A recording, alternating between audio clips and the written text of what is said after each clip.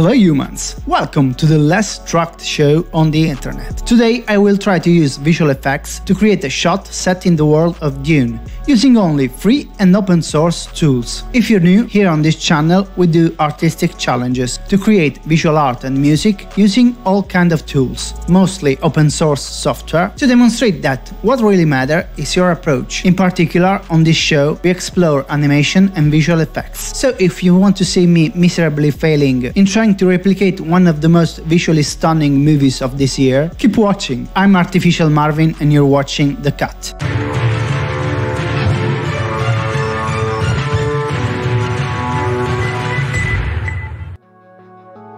By the way, this video, like the upcoming two ones, was supposed to come out in November, but between the pandemic, my work and various other commitments, I couldn't stay on schedule. Oh, and in the meantime, in January, one of my artwork that I produce daily or almost on Instagram was exposed for a week in downtown Tokyo, on 85 screens in the streets of Shibuya, for a cool exhibition made by New Media Art and Neo Shibuya TV. It was a very cool experience, but you'll see in the next video that will be a summary of my November. By the way, if you don't, follow me on Instagram. But let's get back on the video.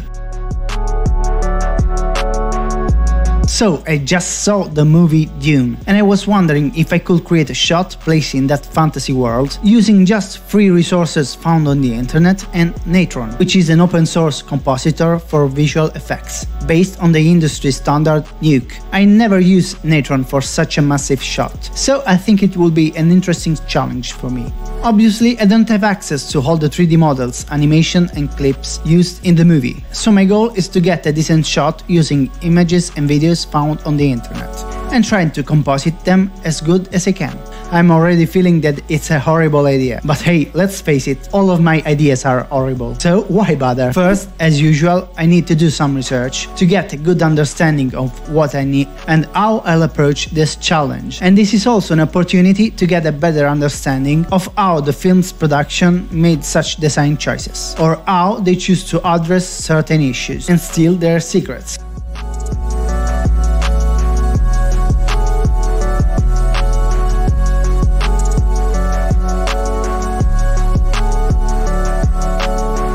Well, I think I overestimated the material I would find on the internet. I couldn't find no effects breakdown, no green screen clips to use in my shot, and even the images I found on the internet were useless. They were pretty much just illustration, and I need to compose a realistic shot. I'm already thinking of quitting the challenge. So after some minutes of desperation, I decided to face this challenge no matter what. After all, I have a secret weapon to unleash. the power of the internet. Combined with a bit of experience.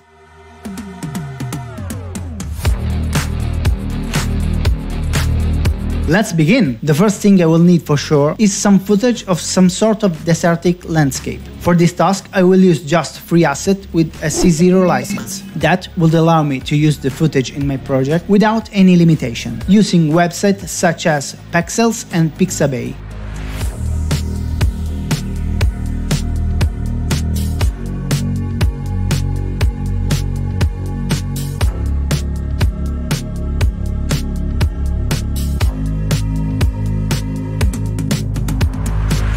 And I found some very nice desert footage.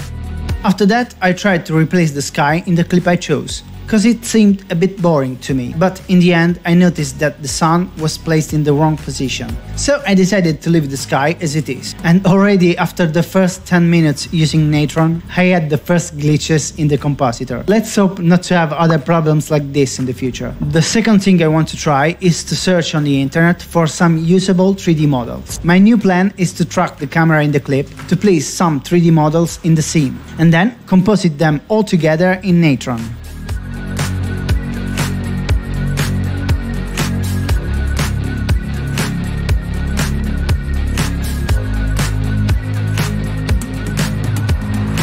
3D models I found are not exactly what I expected. Many of them are in low resolution, and especially the worm and the fremen were very cartoony in their proportions and textures. In any case, I couldn't find better. And as for the fremen, in the scene he should appear only from behind as a silhouette, so you shouldn't notice his distorted proportions. I could do the tracking in Natron, but I prefer to use Blender because Natron cannot use 3D.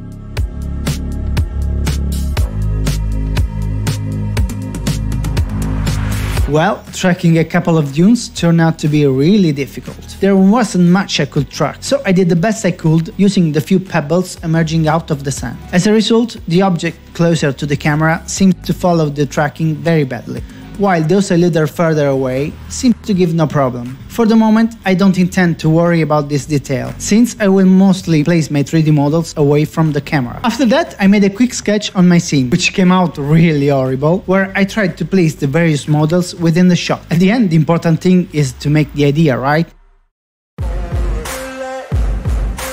It is time to start working on my 3D models. The work I need to do on the 3D models is to recreate the material in Blender and try to animate them as best as I can, so they don't look like static figures.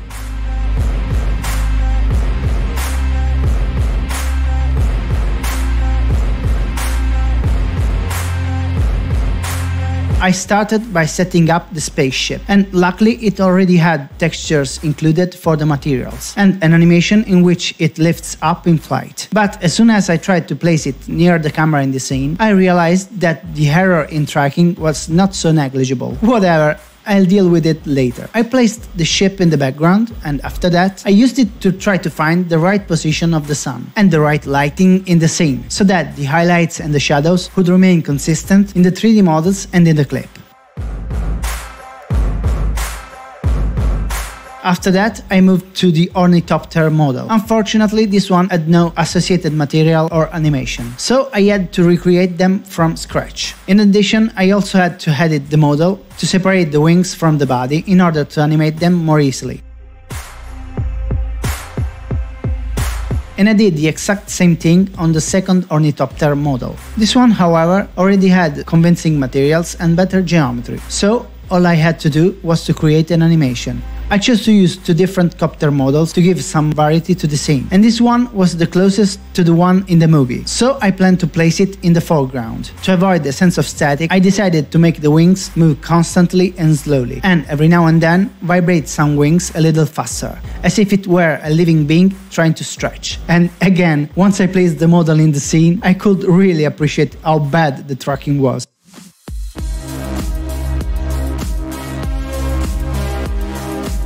To be consistent with the proportion of the helicopter, I placed the model of the fremen immediately after scaling it, and I placed also the model of the wind trap. But now the scene began to seem a little too crowded, so I tried to reposition the models to find a more balanced layout.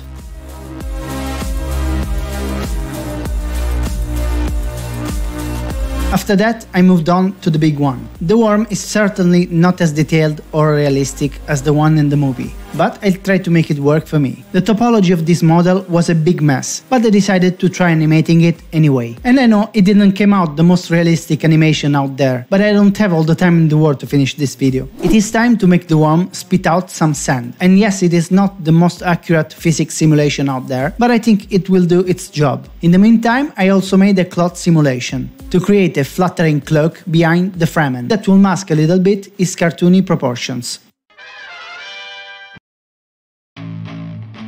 And now it's time to compose it all together. And let me just say that Natron gave me a hard time the entire time I was using it. It would always come up with either some glitches, bug, or directly crash.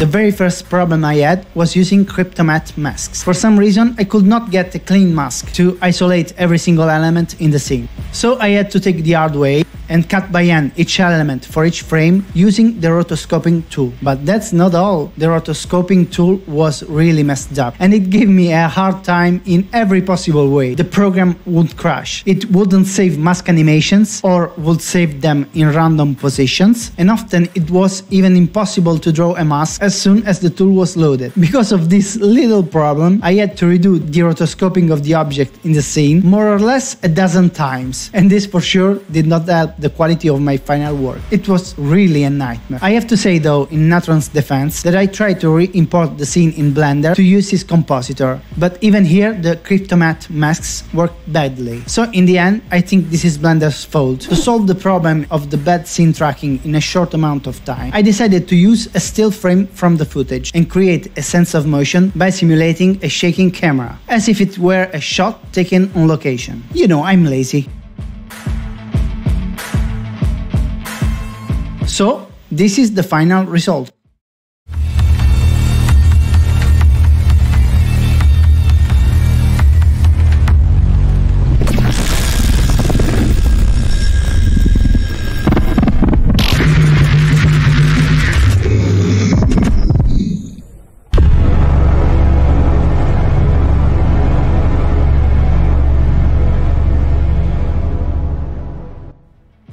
And yes, it's not the best VFX on the world, but considering all the problems I had finding videos and images, that the 3D models were not exactly realistic, that I had to redo the animation of all the assets, and considering all the problem that Natron gave me with its bugs, glitches and crashes, I think the end result is decent enough. By the way, stay tuned if you want to see how I did the soundtrack and the sound effects for this clip, because I'll show it on the next episode of The Beeping. What do you think? If you have any comments or suggestions, please write it in the section down below.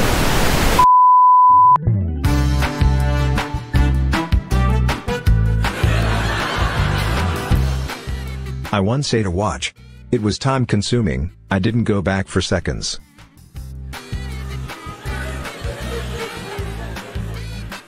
It's better to love a short girl than not at all.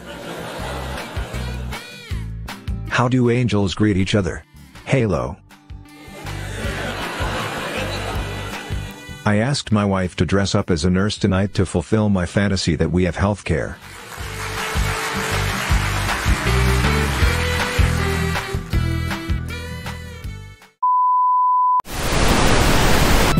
If you liked this video, please give me a like, subscribe to this channel and hit the bell button. Until the next challenge, as always, thank you for watching. Bye humans!